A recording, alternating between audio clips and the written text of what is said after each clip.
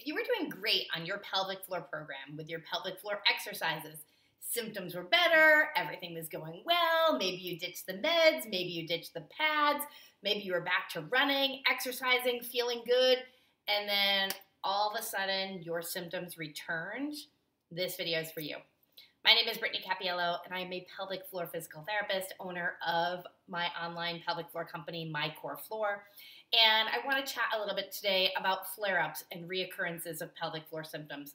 I've had a few clients this week who have reached out to me, or clients that I work with one-on-one in person, who have chatted with me about these reoccurrences and how they're super frustrated because they thought they were cured, quote unquote, and things were going really well. And so they sort of got out of habit a little bit with the exercises, or they were doing them, but more on a maintenance level.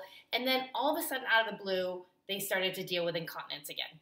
And they started to have bladder leaks again, or they started dribbling. I had one woman who told me she was getting ready to get in the shower, hadn't peed first, and all of a sudden pee was coming down her leg. And she was like, what the heck? It's been months. And I've been really good. I've been doing my program, and now here I am again. And so I want to talk about a few things. Why does this happen? Because unfortunately, no one tells us this, but the pelvic floor journey is not just linear. It doesn't sort of curve up and just keep going up and stay good, right? The pelvic floor journey tends to be a little more like this, unfortunately, right?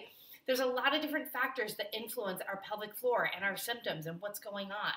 And so I want you to think about these couple things that can impact your pelvic floor and might be reasons for a flare-up in symptoms.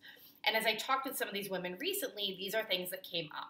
So if you are normally doing a regular exercise routine, maybe in addition to your pelvic floor work, maybe you got into it after your pelvic floor work, you were sort of doing better, so you started running again, walking again, doing some stretching, whatever it is, yoga class.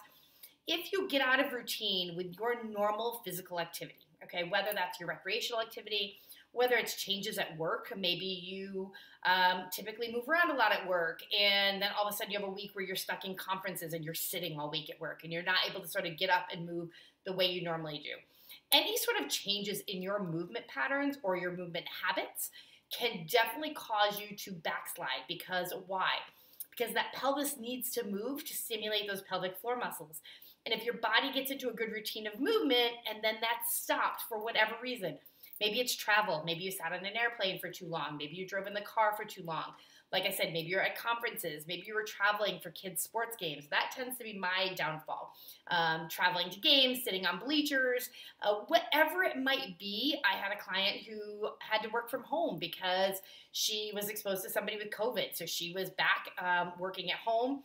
Didn't have a regular desk chair, didn't have a regular desk, was trying to do some work at a countertop with a stool. And so her whole environment had changed. And so she said just everything she does when she works from home versus at work is different. So I want you to first think about movement. When you have a flare-up, often there can be a change. The other thing that can play into it is, have you had any other injuries or irritations, things going on? Maybe you have a blister on your foot and you've been walking a little funky. Maybe you twisted your ankle. Maybe your back's been bothering you a little bit. Any sort of change in not only your amount of movement, but how you move can also directly impact your pelvic floor and how it functions. Other things to think about, diet, hormones, where you are sort of in your monthly cycle. If you're somebody who's perimenopausal, maybe heading towards menopause, could there be fluctuations in your hormones happening that are causing this shift or this relapse in your incontinence or pelvic floor symptoms?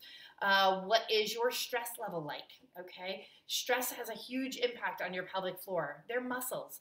So think about when you get really stressed and you start to feel it in your neck and you sort of feel like your shoulders are in your ears. Okay, your pelvic floor is a group of muscles. Stress will cause them to tighten. Tightening causes them to weaken. It can cause a flare-up of symptoms. Other things to consider are also how you're sleeping.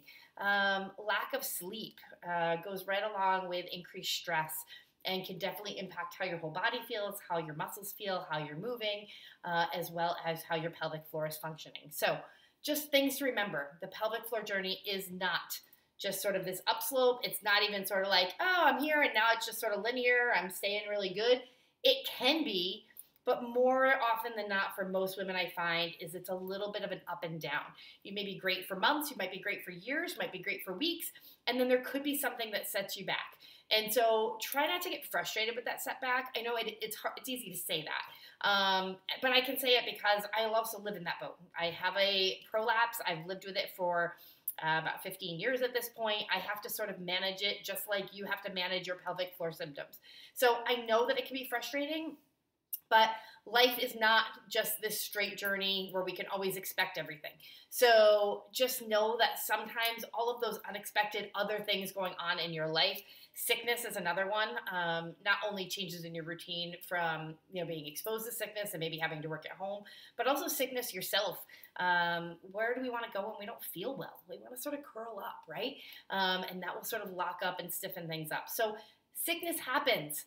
Life happens, travel happens, changes in our environment happen, life gets busy, stress happens, we don't sleep well at times.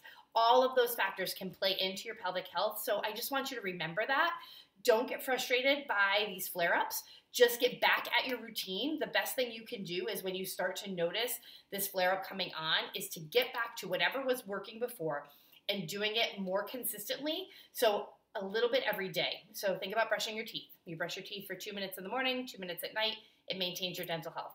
When you're having flare-ups and things are starting to sort of go down a little bit, what you want to do is you want to get consistent and you want to show up for yourself every day. It might just be a couple exercises, but doing a little bit of something every day to sort of keep the blood flow, keep things activating in your pelvic floor, get it strong again, get it turning back on, can really help to make a difference. Now, if you're sick, you might not be able to do that, and that's okay. Just cut yourself some slack, let your body heal, get better, and then as soon as you get better, get back on it. So it's not that you have to do more in the sense of more time or duration or intensity of the pelvic floor work you were doing, but consistency. Show up for yourself a little bit every day. It's also the best way to sort of keep those flare-ups from happening or minimize them, is to just do a little bit every day. That's the strategy that I use and have found that it really helps me to manage my symptoms pretty well. I'm perimenopausal. I know I'm sort of heading in that direction. My hormones are changing. I do have a prolapse that I've had for years. So I know that if I do a little bit every day, it sort of helps keep things relatively in balance. The fluctuations may happen, but they're a little bit less sort of daunting, and I can sort of keep them in check a little bit better. So showing up for yourself a couple minutes a day, it matters, and it goes a long way. I promise. Hope that helps. And let's minimize those flare-ups. Other questions, comments, reach out. If you're looking for exercises, make sure you check out some of the other videos in the My Core Floor channel to learn about what kind of exercises are best to help your pelvic floor and minimize those flare-ups and bladder leaks. Take care.